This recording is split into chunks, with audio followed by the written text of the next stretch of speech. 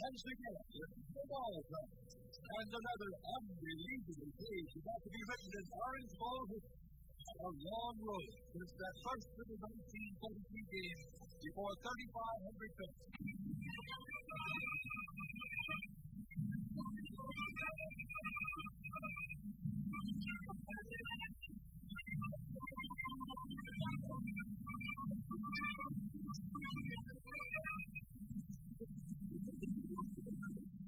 Turn the pages in the unbelievable and glorious Orange Bowl history, and you hear the sound of football, the glory of hope. It's God hero, it's a the glorious glare of this beautiful bands of America. This message that is one of the Orange Bowl has been explained to all corners of the world. It's carried around the clock, fantastic attraction and universal appeal. The Orange Bowl story is more than football. Florida's non-profit Orange Bowl Committee puts a year's planning and preparation into each year's study. The annual Gridiron Cup is backed up by big-time trophies which thrills the nation. The noted columnist Walter Winchell once referred to the Orange Bowl show spectacle as making everything else seem small time. The pregame and halftime shows are a carefully guarded secret until the huge crowds and banners move on the news. You wind up backstage and get 25 million or more armchair TV programs on national television. The excitement and splendor of the Orange Bowl's main King Orange Jamboree, the country's largest nighttime movie, enthralls the 5 million people who sleep and spend along the home-line Biscayne Boulevard. American and the world's most beautifully developed and beauty in magnificent costumes and swimsuits, adorned the lavish, unbelievably beautiful people, powerful speed and dangerous cheerleaders from all sections of the country thrill the New Year's Eve day.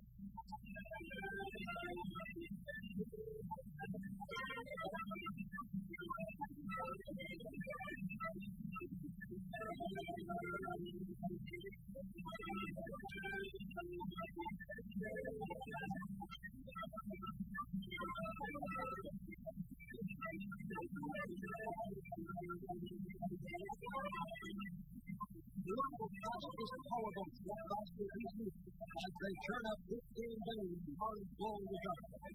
Orange Bowl Junior Tennis Championship attracts players from more than 38 foreign countries, including the greatest international athletes. Glorious and dazzling events have made the Orange Bowl the country's nationally featured nighttime sports sensation. Highlighting on New Year's night in the Orange Bowl, two of the nation's greatest college football teams. Unbelievable how the railroad entitled to the annual Orange Bowl Classic. Unbelievable is its story. It all started on the seaspring back in the Depression year of 1933 with a population of 145,000. A small group of civic and sports-minded pioneers interested in the city's growth arranged to coach Chick Meehan's Manhattan University to play the University of Miami. It was called the Palm Festival, moving with Margaret Sweat and Sweat Feeding. They brought her on the field in a cellophane bag. They forgot to cut air holes and she almost put. Luckily, the bag split. Just staggered the queen, gasping for it to make it a breathless beginning. Underdog Martin, his favorite Manhattan, 7-0 to a special touchdown from just a few days before the game. Illinois visiting coach, the immortal Bob Sutton, shown here in a rare photo with his own immortal halfback, Red Drake. The name is changed to the Orange Bowl Classic. Miami gets a new wooden spoon, elected out of $12,000 worth of second-hand look. Ernie Steiner burns for close to $1,000 from a defunct Legion brewery. The attendance climbed to 5,134. Flowers threw oranges to the crowd. Photographs were transmitted by wire photo for the first time in 1937. The voice is the great sports announcer, Ted Music.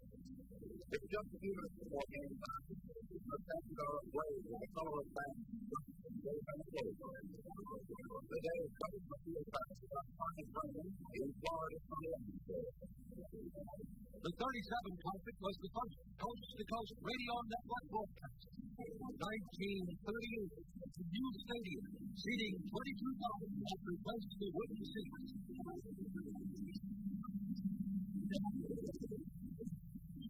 1939. The Orange Bowl hits the big time. Armed with pictures of palm trees and pretty things, the country's national champion, the Tennessee Vols, are supposed to play undefeated Oklahoma in Miami's modest little bowl. 5,000 new seats are added in a hurry. 5 All-Americans help focus the national spotlight on Miami's bowl. Tennessee, of All-Americans, coming to white and stuff. Oklahoma had Young and McCutcheon. One of the country's top sportswriters on that is the late Damon Mundy for International News. Coach Bob Bailey's national champions lived up to its #1 rating. One of the toughest games in history. The Vols quarterback George Hager also demonstrated his all-American reputation as he ran and passed the ball to his 17-0 victory.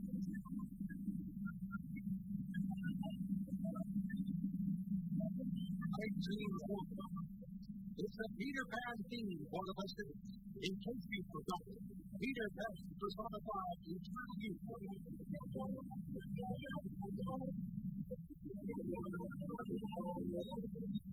Georgia Tech's 1940 handled everybody in the stadium, led by all-American players. Here's Tech's all-American on a triple to the line to get the ball into the air and reverse it. The Buccaneers considered to run 14 defenders.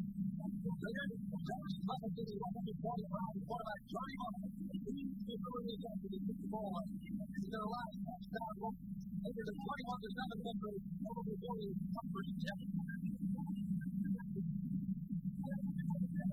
The top features 15-22. One of the most brilliant players in the offensive in Orange Bowl history is written. The Red Jersey Georgia Bulldogs have their profit form to take up. Mikey Simpson set his first ball on fire. He ran. Touchdown run. Resulted in a 40-26 win over Texas Michigan.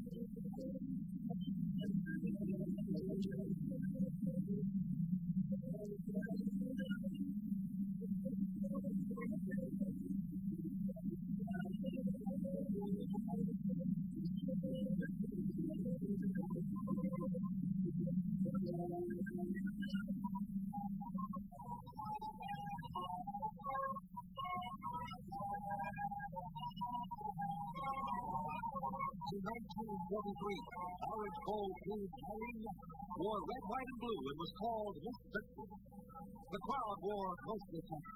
Thousands of servicemen were admitted free. Others participated in a patriotic theme. 1944. The Orange Bowl Cup is selected by the Armed Forces for shortwave broadcast all over the world. LSU upset favorite Texas Aggies. The clock reaches 1946. The war is over. Visitors from elsewhere pour in to enjoy the rejuvenated country. In the 46th inning, it's Holy Cross playing University of Miami. Here's the final play which made Holy the score time 6-6. Holy Cross is up and has the ball in Miami territory. The tailback drops back and fires across the receiver. It looks like a fingertip completion. Miami is punching back to Orange Jersey. But the ball gets away. Bounces in the air. And Miami's orange jersey safety man moves in toward the free ball and the left. The lead with an outstretched hand on the valley nest. Intercepts and balances the ball on his fingertips. The ball almost gets away, but he recovers and heads for the sideline. His brother Georgetown players in pursuit. At the border, 3 Holy Cross interfere to heavy traffic, and the final down is of the rules allow a play to be completed once it has started. So he continues his race to goal. One play becomes the legend of Miami's Al Hubbard.